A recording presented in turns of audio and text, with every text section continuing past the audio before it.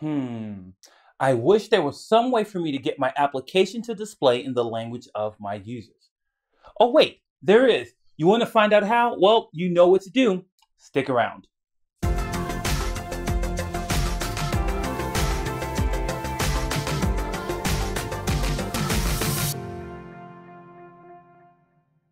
Hey friends, I'm Mark from the Angular team, and I am thrilled to be back with another crisp new video.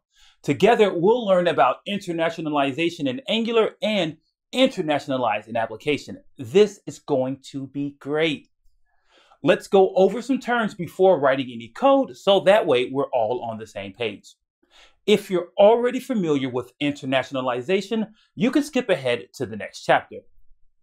When talking about making your app available in different languages, you may hear the terms internationalization and localization. Although these terms are related, they are not the same. Let me explain. Internationalization, or often abbreviated as I-18N, is the process of preparing and designing your app to support its use in different languages and language dialects. This could include enabling your application to support rendering in different languages by separating the content that will then be translated. Also, the preparation could include updating your app to support bidirectional text, that is, left to right or right to left. Once you prepare your app, the next step is to localize the application. Localization is the process of building versions of your project for your different locales. Wait, so what's a locale? A locale identifies a region where people speak a language or language variant. For a given locale, there's specific formatting for measurements of time, numbers, and currency. There's also translations of names, including time zones, languages, and countries.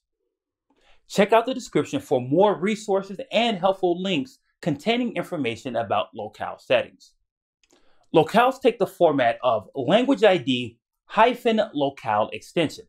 For example, EN-US for English in the United States or FR-CA for French in Canada. Here are a few more things to consider.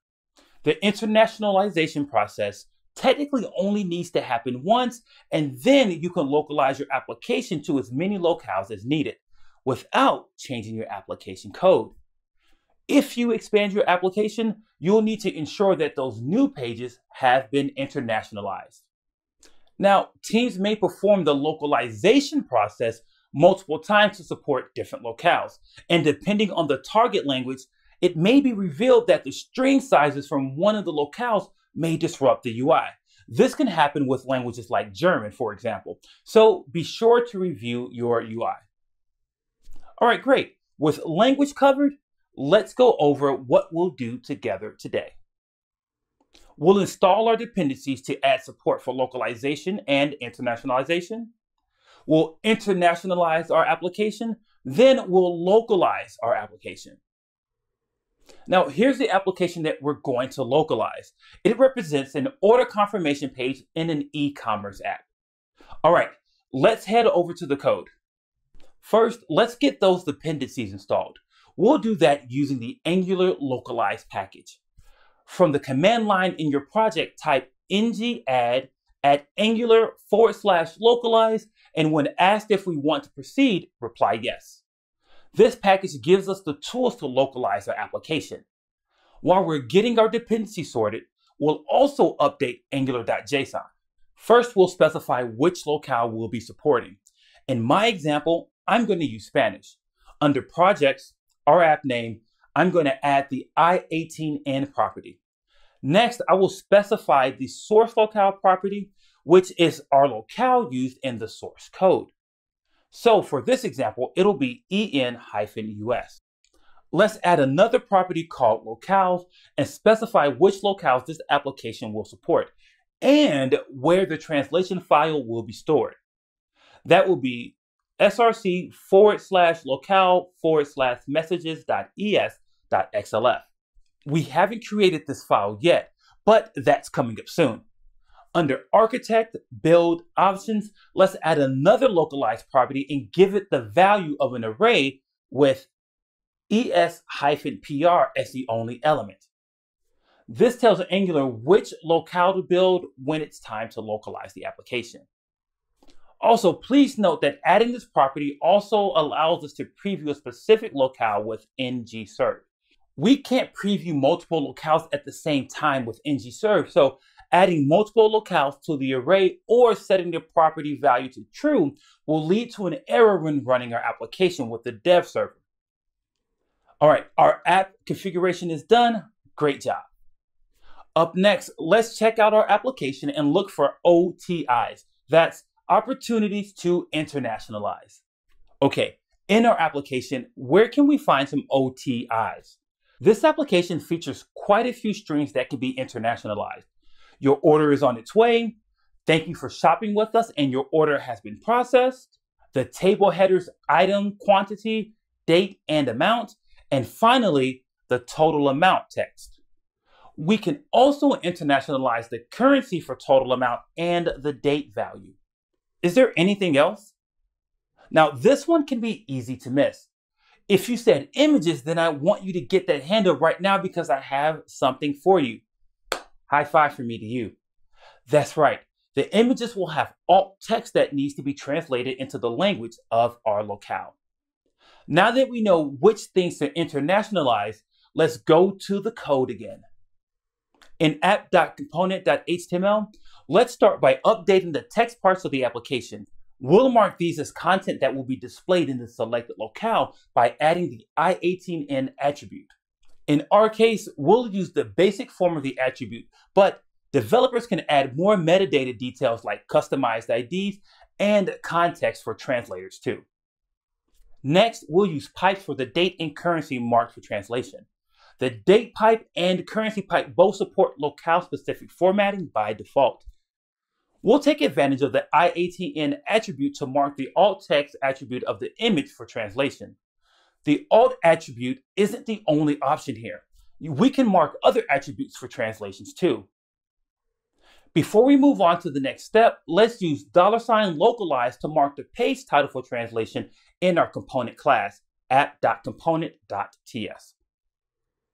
And just like that, we've internationalized our application. Let's go! Now for the good part. We're going to use the extract i18n command with the Angular CLI to extract all of the elements that have been marked for translation. In the command prompt, type ng extract -i18n and then specify where the translation file should live with the output path option. In this example, I'll add source/locale, which matches the location from angular.json. In the locale folder we just created, we now have our messages file, which is great. But these messages are in the original language. Here's what to do next. We're going to make a copy of this file for each of our supported locales. I'm going to make a copy of this file named messages.es.xlf. This is using the locale ID that we specified in angular.json. At this point, we pass the locale files to the translator and then update our project with the updated files. But for this example, though, we're going to add the translations ourselves. So in messages.es.xlf, we find that each message from our project has a section. In that section, we find the ID for the translation and the original text under the source element. Our next step is to add a sibling element to the source element called target. The target represents the translated text for this locale. Let's make those updates now. Here's the moment of truth. Time to view our localized application. From the command line, we'll run ngserve. Now, check our app in the browser, and there we have it. A fully internationalized and localized application. So exciting. ngserve is just our dev server, but we can build and localize versions of our app with ngbuild and pass the localize flag to build all of our locales, or leave it off to build the locale specified in the build config in angular.json. I'm going to use a local server to serve our build. Next, I'll go to localhost port 3000/ES for our Spanish locale. And here we have it. We can also go to en-US for the English locale and whatever other locale you configured for this example. Right now, we can see the changes in our local server. When it's time to deploy the application, we'll want to configure the server, the base href, and more to properly show the users their preferred language. The Angular documentation has some great information on how to set these up, and you can find links in the description below. One final thing to note. You may be wondering why we need a version of our web app for each locale. Why not follow patterns defined by other solutions? Well, these are some great questions. First thing to consider is that the translation step is done as a part of the post-build process. So your build times aren't impacted by the localization step. Next, consider the performance cost of changing the language of your application in real time. To be able to change the language without reloading the page, each translation string will create a new binding. But most of the time, users will not be changing the language, so the values of these bindings will remain the same. Then, when change detection runs, it'll have to check all of the bindings even if you haven't changed anything. And additionally, each binding is an extra instruction which adds to the application bundle. To change the language during runtime requires shipping the translation library, which also increases your app size. Here's another consideration. Translation files aren't tree shakeable. Again, let me explain. An application can have thousands of translation strings for a given language. It's hard to know which translations will be used and which won't for a selected language. Applying the translations at runtimes means that we load all of the translation strings even if they aren't used in your application. Because Angular does build time localization, we'll only include the strings that are used in the app. Now, there's a cost to the Angular solution as well. You'll have to refresh the page in order to see the translations whenever your user chooses a new locale that your application supports. Now, every approach has its trade-offs. Angular's build time I18N is optimized for load and performance. We believe that users don't change the locale too frequently, so a page reload once is a reasonable trade-off.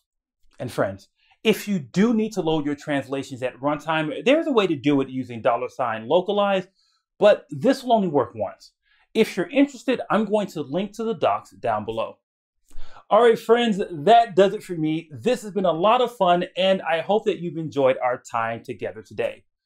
This example project, links to the official Angular Internationalization guide, and more are in the description of this video.